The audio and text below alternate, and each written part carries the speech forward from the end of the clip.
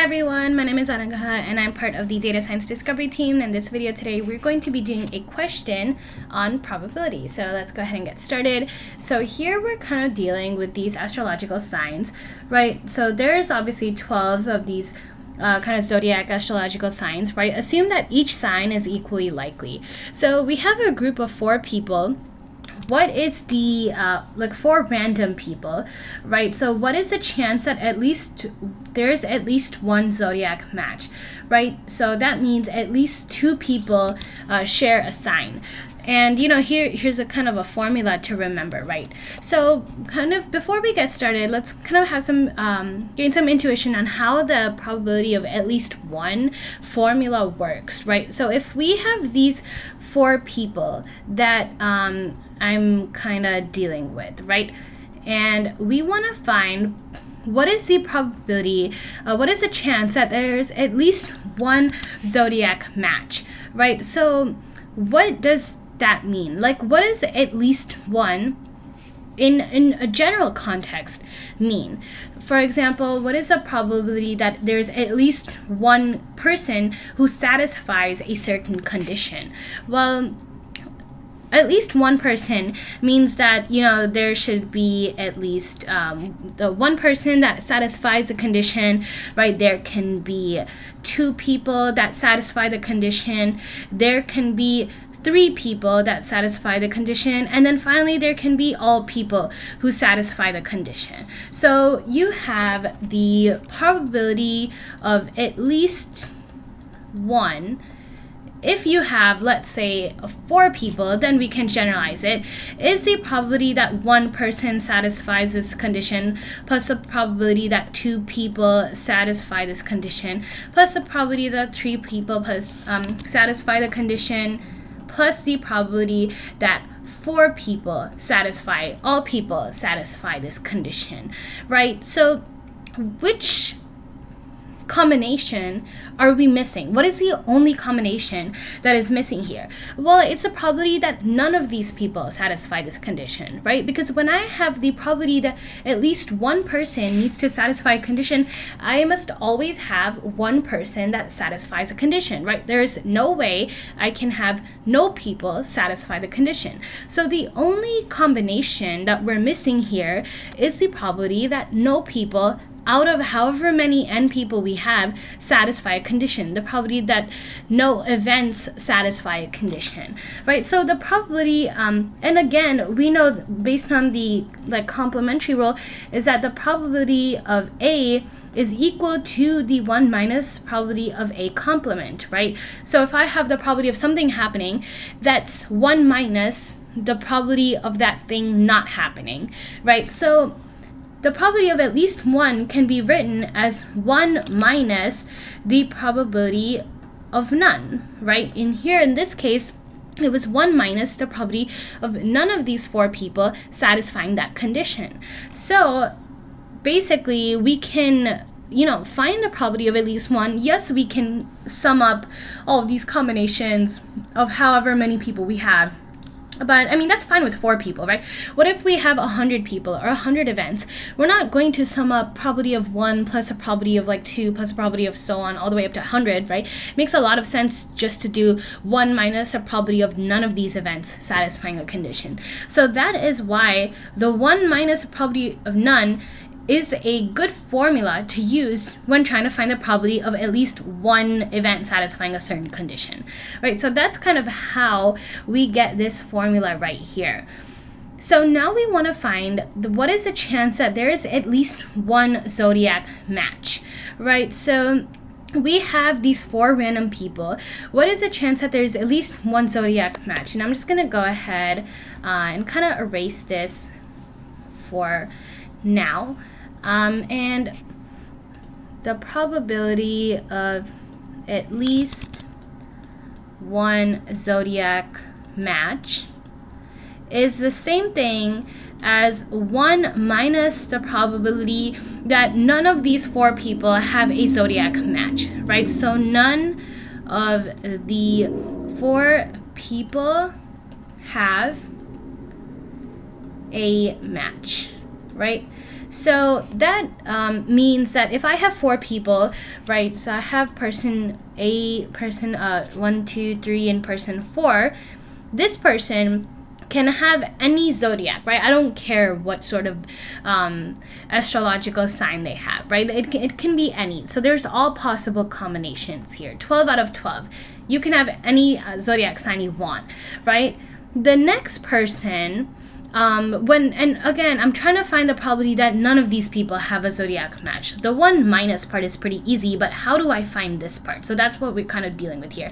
So the probability that none of the 4 people have a match, well, the first person can have any zodiac they want, right? The second person can have any zodiac except the zodiac that the first person had, right? So out of 12 combinations, there's only 11 left because the first person already took one and the second person can't have the same one, right? So the second person only has 11 out of 12 choices left because the first person already took a zodiac, right? We're trying to find that none of these people have matching zodiacs. So if I already took a zodiac, like somebody else can't have the same one, right? And then finally, for person number 3, they can have any zodiac they want except the zodiac that person A had and the zodiac that person B had. So 2 are already taken. Out of 12, 2 are already taken.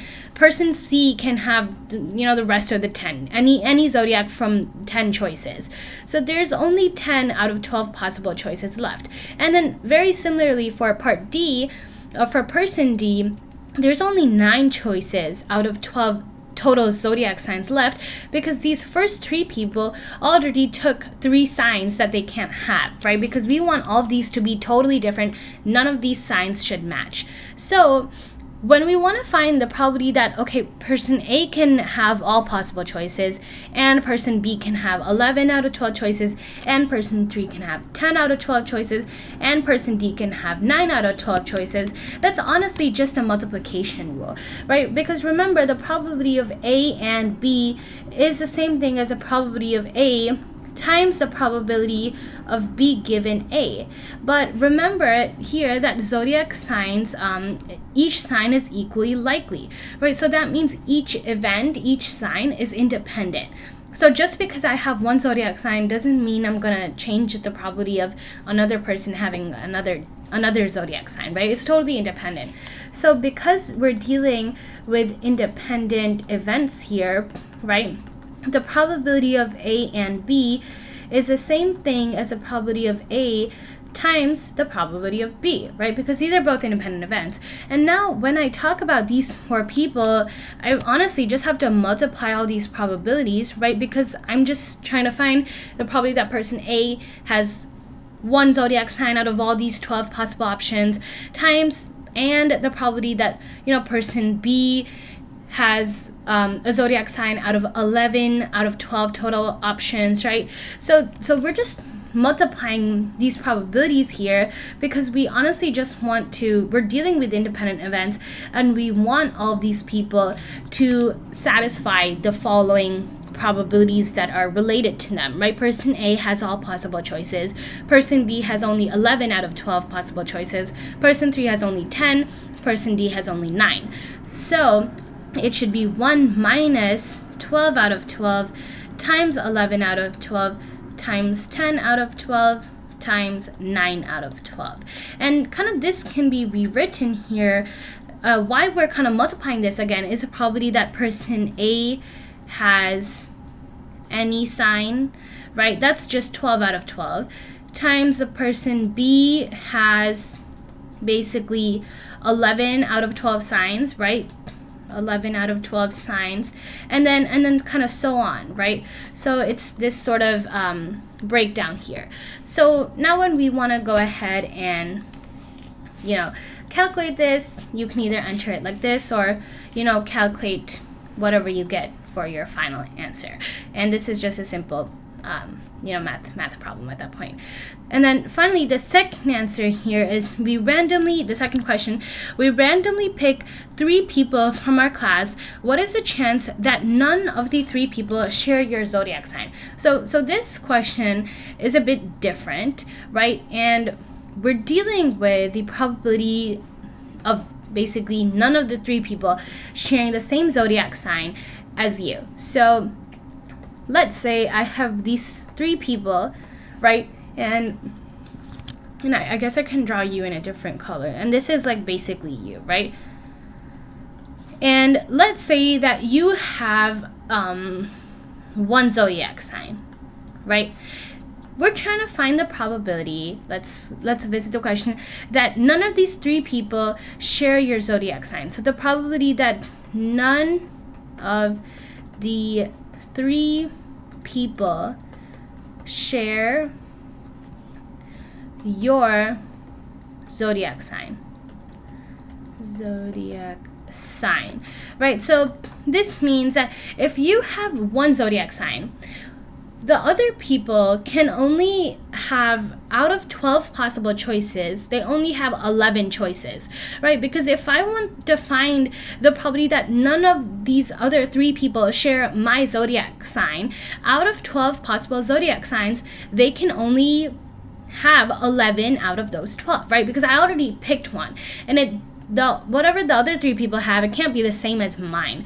So they actually only have 11 out of 12 possible choices, right? Each of these guys has a probability of 11 out of 12 for their zodiac sign, right? So when we have the probability that none of these 3 people share the zodiac sign, it's basically saying the probability that, I don't know, let this person be A, this person be C, and this person be C, that person A doesn't have your zodiac sign, and person B, doesn't have your zodiac sign, and person C doesn't have your zodiac sign. So again, I'm kind of dealing with the multiplication rule again and again, right? It's the probability of A and B.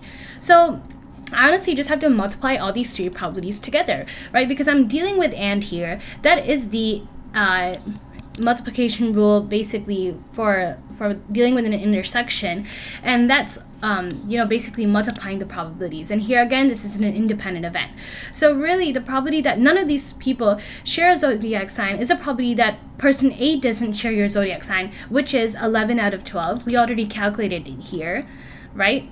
Because if I have one zodiac sign, the other person can only have 11 out of 12 possible options, times the probability that B doesn't have your zodiac sign, which is again 11 out of 12, right? Because I have a zodiac sign, B just can't have mine. It doesn't matter what A got. We're just dealing with my zodiac sign and the fact that B can't have what I have. And the probability that C doesn't have your zodiac sign, which is again going to be 11 out of 12. So this answer is really just 11 out of 12 cubed. So this is, kind of an interesting fact. What if I didn't write the probability that none of the 3 people share your zodiac sign? What if I change this to probability that like some random 100 people don't share your zodiac sign, right? Oh, so this should be 100 people share your zodiac sign. Well, instead of to the power of 3, like, I'll just have to the power of 100, right? Because it's going to be the same thing, the probability that A doesn't share your zodiac sign and the probability that person B or person 2 doesn't share your zodiac sign, all the way to the probability that person 100 doesn't share your zodiac sign. So I'm just going to be multiplying 11 out of 12 times 11 out of 12 times 11 out of 12 100 times, which is going to be the same thing as, like, if we're dealing with that problem, the 100 problem, it's going to be 11 out of 12 to the 100.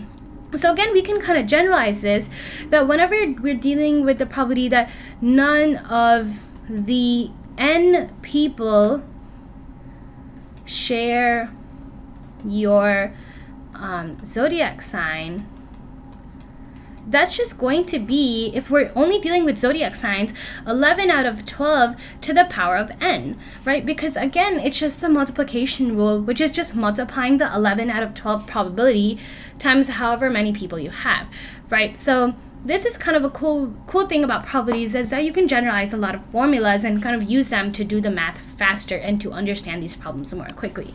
So I hope this video was helpful. If you have any questions, let me know, and I'll see you next time. Bye.